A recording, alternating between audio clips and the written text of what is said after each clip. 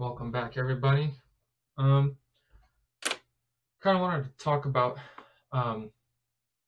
this repeating concept that is gonna repeat a lot within all my videos, is because this became a fundamental understanding of how I understand what Christ did.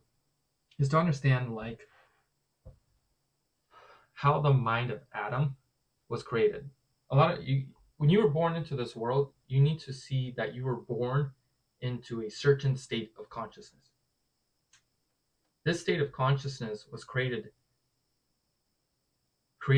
from what happened in the Garden of Eden, was between Adam and Eve and the serpent. Understanding what happened in the Garden of Eden will help you understand practically the psychology of your brain. This is how I understand how the brain works. Basically, understanding what happened in the garden enables me to understand the Adam nature or the sin nature, or how the kingdom of darkness operates. Right? Whatever word you want to use, is practically the false identity. Your false identity was created in the Garden of Eden when Adam and Eve were deceived. Once they were deceived, this concept of the original sin occurred. And in my videos, when I say sin, don't think of it as it's like it was like a bad thing. Yes, sin is the expression, in its expression would be deemed as a unrighteous thing, but sin in its original concept would be off the mark. In spiritual terms, knowing that the name of God is I am that I am, and God is love, sin would be I am not loved, or I am not good enough for love. And this is where the devil really uses these phrases to practically cause people to sin or be frustrated in life, is because a lot of people, okay, the reason why the world is messed up is because people are trying too hard to impress love, not realizing you don't gotta impress love for love to love you. Love is free. So if you're trying to impress love, if you're trying to work for love, if your religion or your perception of religion, or your whatever you spiritual doctrine or philosophy you follow causes you to unconsciously try to impress society, yourself, or your perception of God or love in general from people, you're in slavery. You enslaved your mind to a false concept of love, and because people are worshiping a false concept of love, they are tiring themselves out. Okay, love is free. You have to work for love. Like, you gotta be righteous through outward behavior. Not gonna work. Okay, this is the exact reason why Christ came. If the laws of religion that came before Christ worked, Christ would not have to come. Christ came here to what? To give you a new yoke, a new teaching that is light and easy, okay? Not burdensome and heavy, like the ones that Pharisees, right? Those who claim we know love, we know God, and you have to do all these things for God to accept you, because religion is not really our new lawgiver, if you really think about it. Our new lawgiver is practically social media culture, that which is cool, right, is the new Pharisees of the world, because they define who's in and who's out. Back in the day, religion did, the religious rulers did. They said this is in and this is, honorable, and this is dishonorable. But, the ones who create these spiritual laws of who's cool and who's not cool are really the ones who are actually putting on the new burden on people. But basically, when you understand what happened in the Garden of Eden, is that Adam and Eve were deceived, right? So once they were deceived into biting the fruit of knowledge of good and evil, right, this was the disobedience that practically caused the human consciousness, or the collective consciousness, into a descended state of being, which is practically not being in union with love, right? In the garden, before the fruit or the knowledge of good and evil, they had a relationship with love, right? They were able to perceive love in the wind. They were able to communicate with love.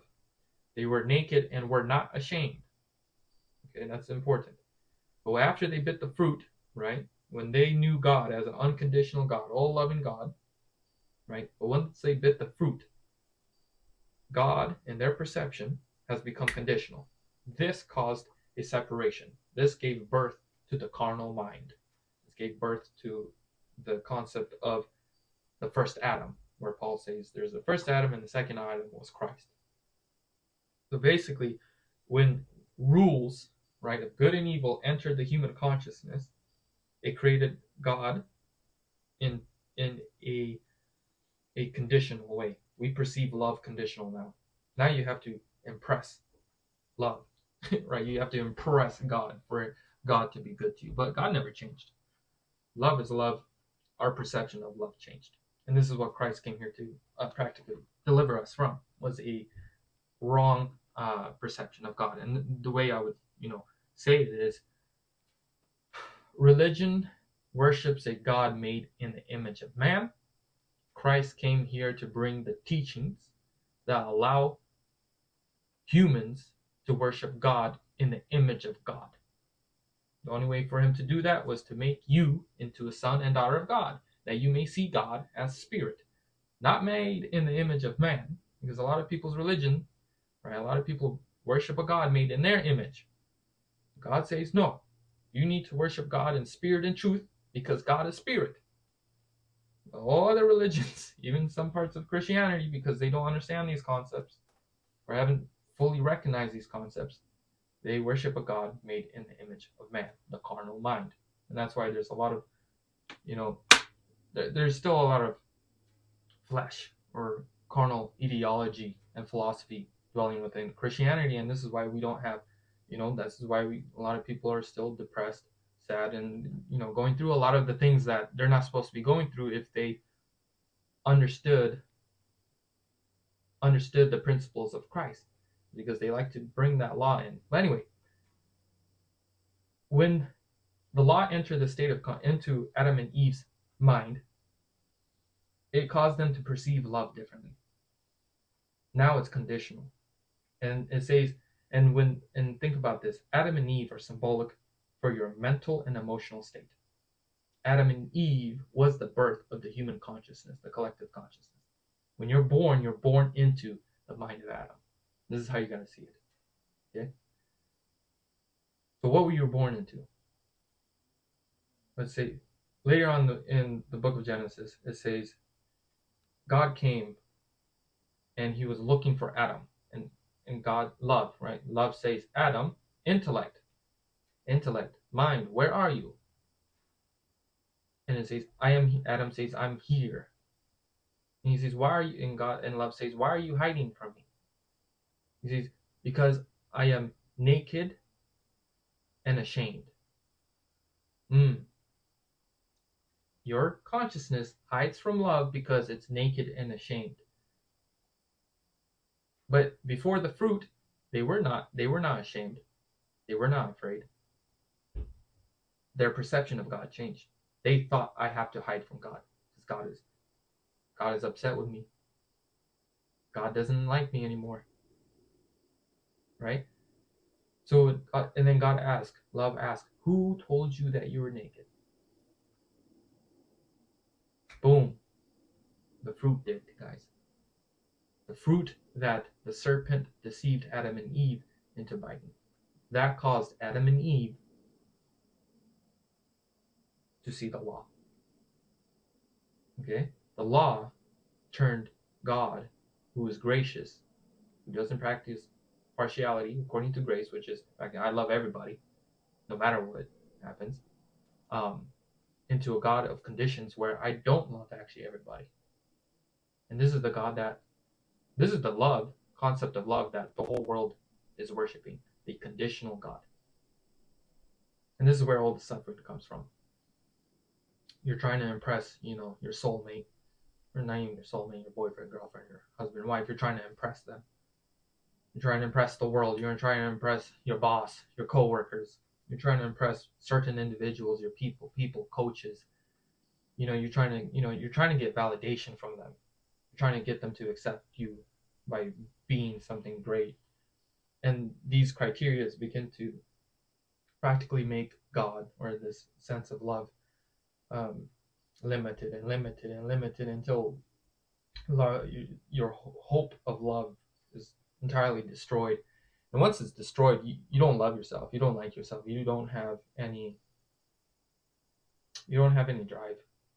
You kind of gave up. You gave up in life, and that's what the law did. And this is why I don't. This is why I don't preach the law. I don't preach the law. I don't teach the law. I teach what the law does, the purpose of the law, and what Christ actually came here to do. Is because we're here to learn that love is the way. Not here to learn that we have to regulate human behavior to meet to meet some form of righteousness for God to be good to us. God's always good to us. The only one that's not good to us is our own concept of God, which is made in the image of a man, or made in the image of the law, or made in the image of good and evil. Okay. So practically saying is that you were born into a reality where love is conditional. Christ came here to say God is all merciful and he's merciful to all people. And you need to believe in this God.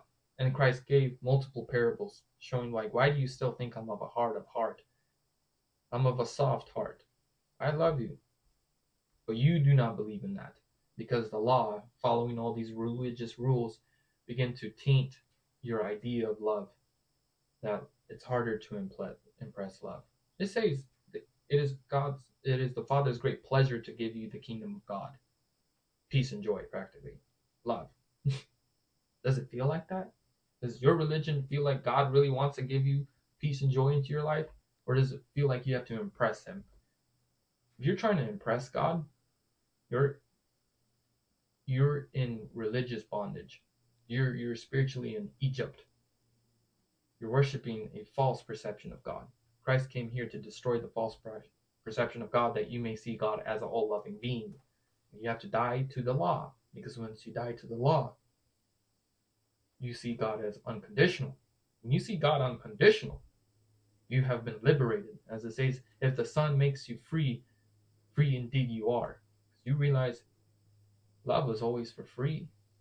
Love was always there, but it was just in a weird hypnotic state, because you believed in a lie, because society believed in a lie about love, and everyone's trying to practically impress love. And if you've been in a relationship where you're putting in more effort, you're putting 80% in, and the other person's putting 20, and you keep on putting more effort and effort and effort, and expecting something in return, you get frustrated, you get angry, you get mad, right?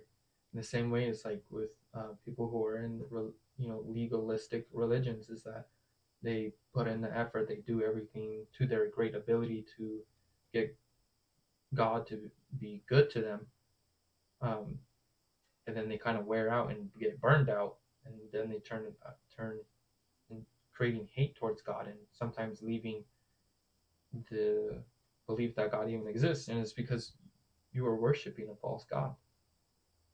It's because God's looking for worshipers of spirit and truth, and spirit is grace. It's not law, right? And then the other one's truth. Christ says those who will worship God will worship according to spirit and truth.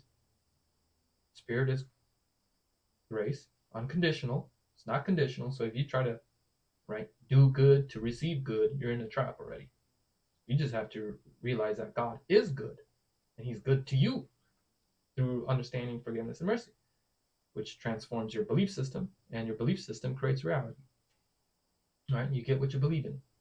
If you believe in a legalistic, judge-type God, that's how your reality will look like. If you believe in an all-loving God that loves you, that's what you're going to get. So God came here, Christ, came here to redefine love.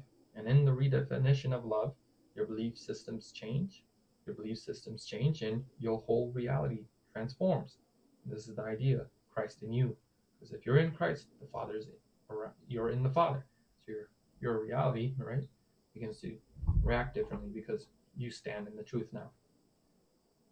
So throughout all of my videos, I'm going to maybe go deeper into understanding how the mind of Adam was created. But it'll become a fundamental thing to understand in the future videos, and I'll go deeper into it. But understand that the principle of forgiveness destroys the conditional God. It destroys the devil. Most people's perception of God is influenced by the devil, right? And you say devil as in the one who slanders and who lies, right? This is what the word devil means: accuser, slanderer, liar, right? So when you listen to these lies and false beliefs, right, your perception of love gets destroyed. Your perception of love gets destroyed. You hate the world. You automatically will hate the world when you don't have a good, healthy relationship with a good definition of love. Christ came here to reveal the Father, which is revealed to you guys, the real love. And in the revelation of the Father, you become sons and daughters of God. So with that being said, if you guys have any questions on this video, leave them in the comments. Hit the like button if you liked what I'm saying. Share the channel with others, and I'll see you guys in the next video. Take care.